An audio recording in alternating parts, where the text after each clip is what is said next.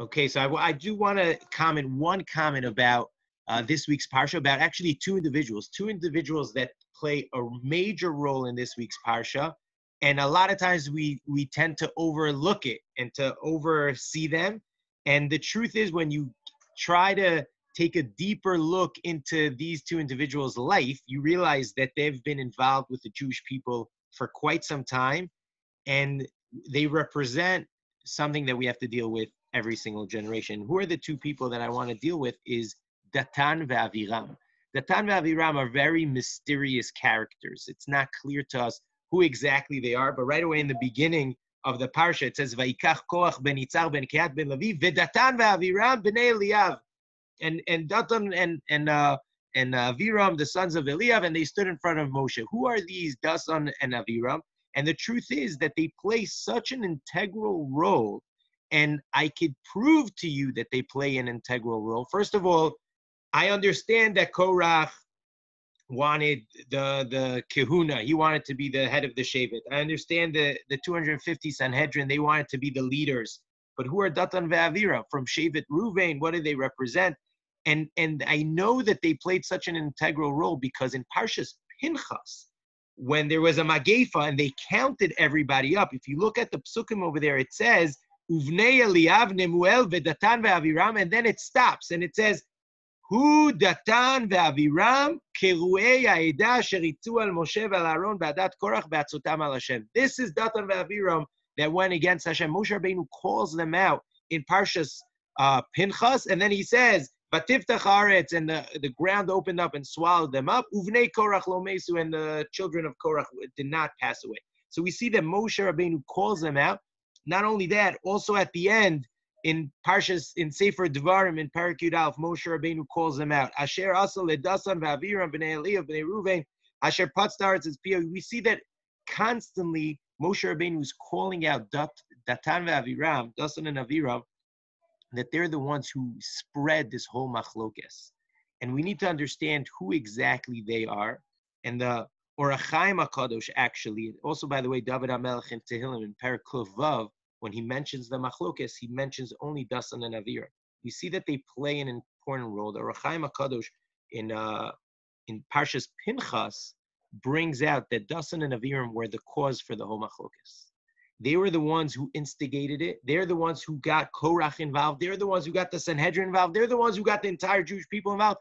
And sometimes in Jewish life, you have people who instigate machlokes for the sake of machlokes. And the truth is that if you look at Rashi, and I started looking, where does Datan and Aviram, where do they appear throughout the story of Yetzias Mitzrayim? They do not just pop up in Parshas Korach.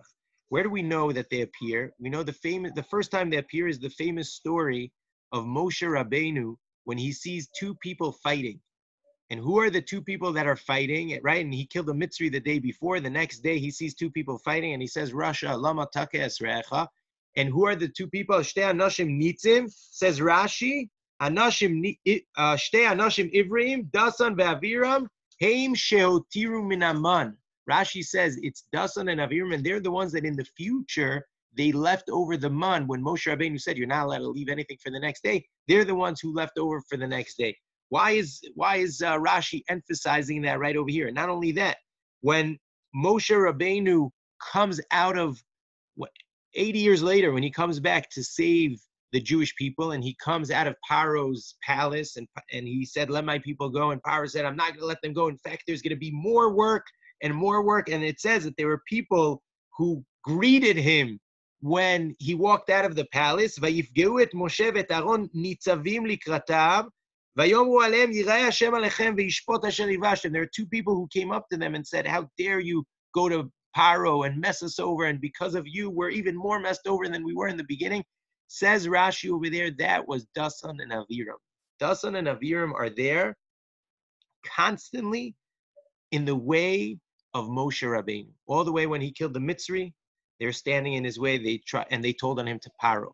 Only many years later did it say that the people who are trying to look for you, that they died. It's referring to Dasan and Aviram, and Rashi over there says that they became poor and they lost their money. And then he comes back and they go in front of Moshe and they start complaining. And then they go out and they get the mun and they start complaining and they leave it over and they don't believe. And now they start this whole machlokas with Korach.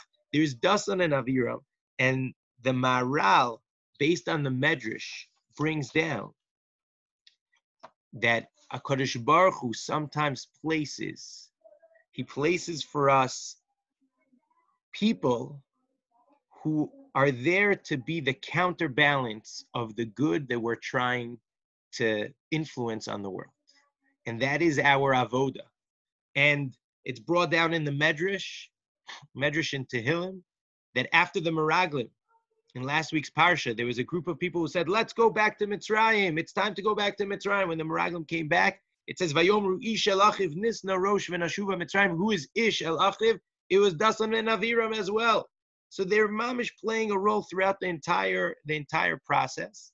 And says the Maharal, and I'm quoting you this Maharal inside the Maharal in Gvuras Hashem Parak Yutes.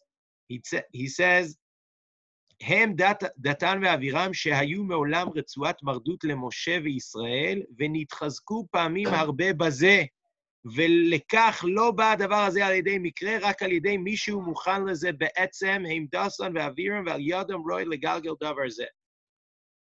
וכאשר תבין דברי חכמים תדע כי דתן ואבירם הם מתנגדים תמיד למשה ואהרון. He says that Datan and Aviram from the beginning of time are there to oppose. You have Moshe and Aaron on one side that are the good leaders of the Jewish people. You have Datan and Aviram on the other side who played an impactful leadership role in the Jewish people to counterbalance the good that Moshe and Aaron tried to say. And that's what they say, Ki kasher Am Yisrael was zocha to have leaders like Datan, like Moshe and Aaron, Zeh le'uma zeh ki harau le'uma satov tamid. HaKadosh Baruch Hu always gives us an equilibrium of choices between good and evil, even in our leadership, and even in the direction we want to go. And Datan and Aviram were there as a counter to the leadership of Moshe Rabbeinu. They played a significant role in it that they could sway the Jewish people, and they always would come in moments of weakness. When did the machlokas of Datan and Aviram come into place? When the Jewish people just heard that they're staying in the desert for 40 years. 40 years they're staying in the desert. They're not going anywhere. They're going to stay here and they have to create a society. Everyone is frustrated. Everyone is a little bit depleted. That's when Datan and Aviram come in. Things are not normal. Things are having a hard time. People are stuck home. People are bored. People are frustrated that we can't get back into the regular system. That's when people come in and they say, it's time to change the leadership. It's time to make a tremendous change. When everyone is frustrated, that's when the examples of Datan and Aviram come in. And in a certain way, they represent something that we need to overcome. We see that Moshe Rabbeinu, when he turned to Korach with a soft word, Shimuna B'nai Levi, please listen to me, the children of Levi. And he wants to turn to Korach ve'Adaso. And then he turns to Datan ve'Aviram. He tries to call them up, but they don't even want to go. When Moshe Rabbeinu gets all heated up, it says in the Psukim in this week's Parsha that he walks directly to the tent of Datan and Aviram, and he says, everyone move away from them. And the curse was actually on them more than it was on Korach. Korach was swayed by them, and these people have a koach to sway even tzaddikim. They have a koach to sway even righteous people, to tap into our places that we desire kavod, where we desire success, where we desire credit. And there are people who egg us on, and they say, yeah, you need this, you deserve this. And they're really egging themselves on. They want to create a type of machlokas, and every generation is faced with people that are they're going against the Jewish leadership. They're going against the good that we're trying to spread. And they're part of the Jewish people. They're part and parcel of the Jewish people. We don't know who they are. We should not be naming people, oh, that's Datan and Aviram, unless we know 100% for sure that it's people that are constantly trying to undermine anything that is good, anything of values. And then we need to know that who we're up against. And that's part of creating a perfect society. Part of creating a perfect society is understanding, yes, thank you, that there will be instigators throughout our society. There will be people who are trying to stop the music. We just heard the beautiful music from Charlie, and there are going to be people who are going to try to stop the music and stop the simcha and stop the optimistic look on life and the direction that we're trying to create and the change that we're trying to bring around and the social change. We're going to be calling people, let's go, it's time to move to Eretz Yisrael, it's time to unite. And there are going to be people who are going to say no. And they're going to bring around machlokes, and they're going to say, we want to be the leaders, and we want to be this. There's going to be it's part and parcel of any Geula story. There are going to be people who are against the Geula, that are part of Am Yisrael. And the way the Gra brings us down, it's part of our final Geula. We have to deal with that as well. With the people who are against the Jewish leadership, they speak up against the Moshe and Aaron of that generation. We know Moshe v'Aaron b'choanav u'Shmuel b'korei shmo, dor v'dorshav. Every generation has its leaders. In that generation, it was represented by Moshe and Aaron. There are later generations that it's Shmuel and Yiftach. There are later generation that it's the Rabbanim and Gedolim of our generation. And there are sometimes instigators from within who try to undermine them. The Maharal said there's always going to be a power struggle, and we could choose who do we want to listen to? Who is our leader? Who is the leadership that we want to follow? And it raises real questions amongst Am Yisrael. Who do I want to follow? Because these instigators, they come with real tainas, and they come with real opposition, and they're saying that Moshe and Aaron got it all wrong. Moshe and Aaron are killing us.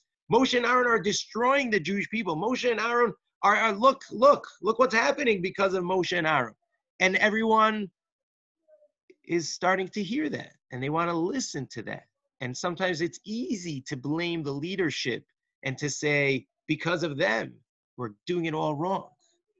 And our avoda, what we learn from the Parsha of Korach, what we learn from the Parsha of the machlokes, the terrible machlokes that came out of Korach, that it was instigated by the Datan and Aviram of that generation. In every generation, there might be a Datan and Aviram, somebody from within the Jewish people that wants to undermine the Jewish leadership, to say that it doesn't know what it's talking about. And our job is to obviously be independent thinkers. We're allowed to bring issues up. We're allowed to question. We're allowed to get into conversations with Rabbanim and ask for clarity, but not to be swayed by the Datan and Aviram of the generation that are trying to get us against the Jewish leadership. They're trying to get us to not go into Eretz Yisrael. They're trying to get us to go against, to go back to Mitzrayim, to go back to our slavery. That's what they're trying to do in a certain way. They're saying, oh, come, we'll do this, and then we become slaves to other things. And that's really our avodah. That was the moment of chizuk that I wanted to share with you today. I think it's something that's important for every single generation, also for our generation, and it's very unclear because we don't really know who is the Datan and Aviram. In that generation, they also didn't know. In that generation, they were also confused. When they complained to Moshe and Aaron, everyone's like, oh yeah, they have a good taina. They're really complaining well against Moshe and Aaron. And people did not know. The machlokas swept big parts of Am Yisrael, and people were in real question as to who's right and who's wrong. And that's why we have a community. That's why we have a community. That's why we have a Rav Beryl Wine, who leads us, who has a Svara Yeshara, who sees the world in a clean and a clear path and clean mahalach. And we ask our Rabbanim when we have questions. We build a relationship with Rabbi Wine and with our rabbis in order to have that clarity, to be able to see the right way. And I think that's something that's very important for our generation. I want to thank Charlie Katz for inspiring us with unbelievable music. I look forward to working together, maybe doing a musical educational program. I think it's going to be something that is very amazing. Just going to spotlight you here a second because you're just so amazing. Oh, the whole mishpacha and Mrs. Katz. And I don't know the name of Whitey. We got Whitey. I know you also have Blackie over there. after 1 second, let me give you an unmute over there.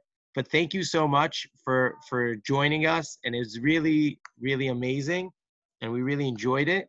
1 second, I'll make sure that. Oh, okay, we unmuted you. Yeah. Yeah. The woman over my left shoulder is Cindy, my wife, of course. Yes, that we know. But you have two dogs. You have a black one and a white one. That's right. And this one, this is Nappy, and he hates to be anywhere but on my lap. Uh-huh. Okay, well, you guys, you put on a great show, and we look forward to many more musical performances. Thank you. Yeah, I would love to hear your full Simon and Garfunkel lineup. It'll be great. Oh, well, we'll need a couple hours for that. Okay. Okay, thank you everyone for joining us. I'm going to put everything on mute so that we could all say goodbye to one another. Thank you so much. Really appreciate it. And I look forward, tomorrow we have a special program